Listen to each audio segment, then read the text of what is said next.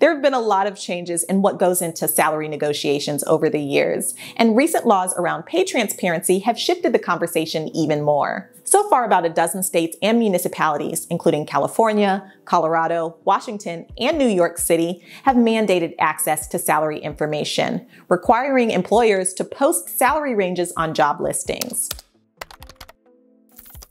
There was a point in time when you'd take a job, accept whatever pay they offered you, and just celebrate the fact that you got the job. Those days are behind us, and we're now in an era of knowing our worth and having informed conversations to ensure we're compensated fairly for that worth. This is a huge game changer for job seekers, because now they'll go into jobs knowing and expecting what that salary range is going to be. So they don't go in blind anymore. I kind of equate it to before caller ID. We used to pick up the phone, you had no idea who was on the other end. And now we have caller ID. So now we know we expect, not to pick up that spam bot call anymore, or pick up for your mom. It's really going to empower candidates to be able to negotiate their salaries. When we're talking about negotiating our salary, there are a couple of scenarios that come into play. There's negotiating your salary when you're already an employee. And then there's the negotiation that should come in when you're interviewing for a new position.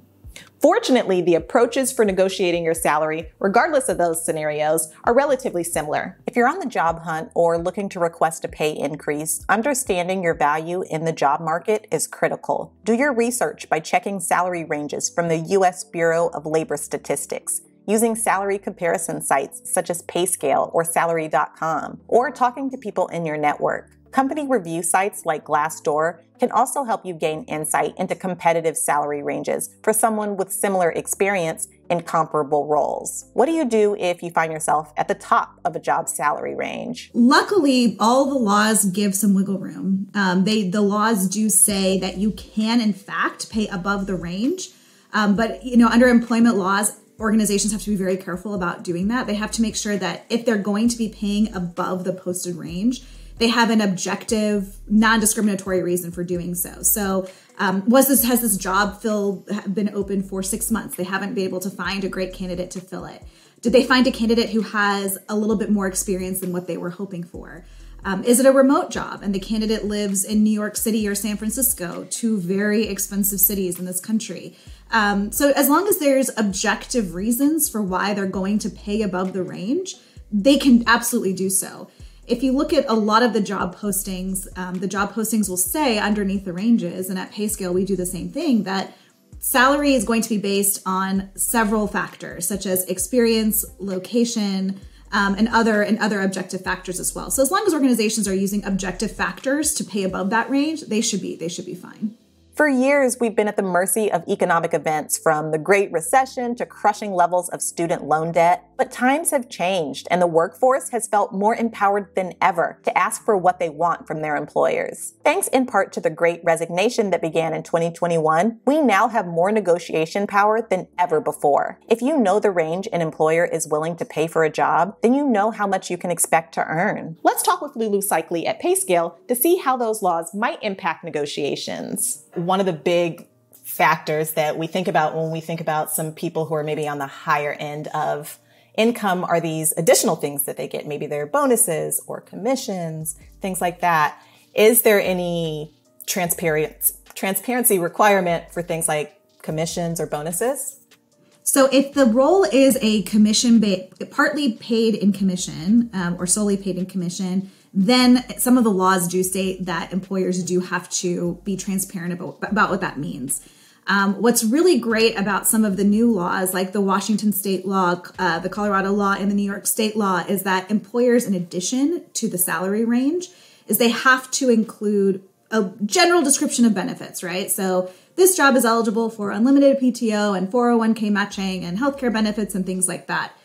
We do recognize that there are a lot of jobs out there whose ranges may not be as competitive as what candidates are expecting. And for organizations who can't pay the top dollar, like the Googles and Metas of the world, we do tell them, make sure you include your other great benefits as well. Is this a remote job? Is it a hybrid job? Do you offer education stipends? Do you offer work from home stipends? Anything else that you can put in your job description to entice candidates to apply for those jobs is great, because the law only says, as of now, you only have to post the base range. So when I was in college, I did an unpaid internship. And towards the end of the semester, I found out that the other intern was a paid intern. We were doing the exact same work. I'm not over it. I wouldn't be over it too. I'm not okay. But so are there any coverages for contract workers or interns or anyone else, or does it strictly cover paid salaried employees? It covers any employee any job posting that an employer is going to pay for their work. So it's not internships. If it's a paid internship, it could apply to paid internships. If contracting work, it could apply to contracting work. For us right now, the laws are so new. We're still trying to figure out what those laws are really intended to mean. And the way that we find out what those laws are intended to mean is after lawsuits are filed and courts say that these are the clarifications we have to consider. So we're still like in very new territory here, but I imagine we'll probably get some clarifications surrounding that soon. Well, it kind of shifts me to my next question. I kind of want to shift over to the existing employees. How does the transparency law impact existing employees? Well, it impacts them on two ways, on two levels. Employers have to be really diligent and thoughtful now about how they prepare to post their salary ranges on job postings. Because what they need to still consider are the incumbents who are doing those roles, for their organization. So if they do the work behind the scenes, the leveling, the budgeting, the pay equity checks in preparation for pay transparency, then any job that's posted with my title, for example, I should not be surprised at what a range that my employer has posted. Where employers really get in trouble is that if they're posting a job range that's much higher than any of their incumbents are currently making. So that's one way it affects employees.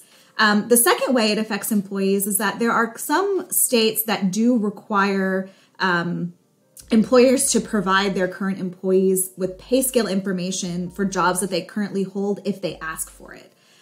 So what we tell our customers at Payscale is, you should be communicating pay at all aspects of the employee being working for you. So for example, like we say that during the performance review, the increased compensation conversations, the bonus conversations, tell your employee, this is the range, this is the salary range for your role. You fall within, the 60th percentile. This is how much more you have to go in terms of salary.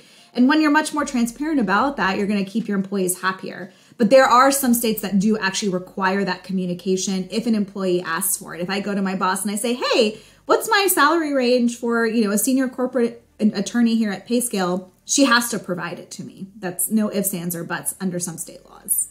And does that mean that employees should get to know what their coworkers make too, if they're in similar roles? Or is it just the assumption that if you're in similar roles, that you both fall within this window somewhere? It's definitely the latter. I don't know that we'll ever get to a point where organizations are going to be fully comfortable with full transparency, meaning I know exactly what my coworker makes and, what the marketing team makes, etc. I don't know that we'll ever get there. But at least I know that my colleague who has the same job title as I do falls within the same range that I do.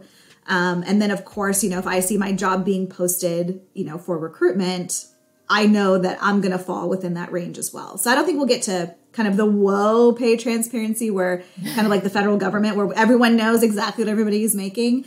But right. This pay transparency piece is a really great first step. What if an employee goes to their supervisor, asks for the pay scale, and gets told no, and they're in a state where this is required? Should they take action? Should they do anything? Or is it just kind of like cope and deal for now? I think at the end of the day, if somebody's going to file a complaint or file a lawsuit, it's really up to each individual to figure out if that's the right route for them. What we've actually been seeing much more of, because a lot of the times, when people file lawsuits or complaints, either they're settled privately or we don't have access to them until they're fully resolved. So we don't really have a lot of data on how many employees or candidates are filing kind of these complaints and lawsuits right now. But what we have been seeing is that companies being held accountable in the court of public opinion. We're seeing companies being blasted on social media like Twitter and TikTok, naming companies right out loud for these companies who aren't complying with the laws, who are, not providing the salary ranges, who are providing, $1 million spread in their salary ranges.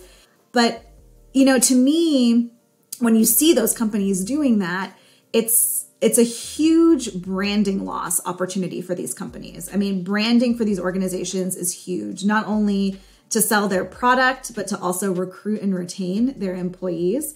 A Society for Human Resource Management survey found that 73% of U.S. workers are more likely to trust organizations that provide pay ranges, and about the same number are less interested in applying to jobs without pay ranges listed. Among more than 1,300 human resources professionals surveyed, 42% or more of their organizations operate in a location that requires job postings to include pay ranges. More than 2 in 3 HR professionals also said that even when pay transparency is not required by law, their organizations still tend to list starting pay in job postings.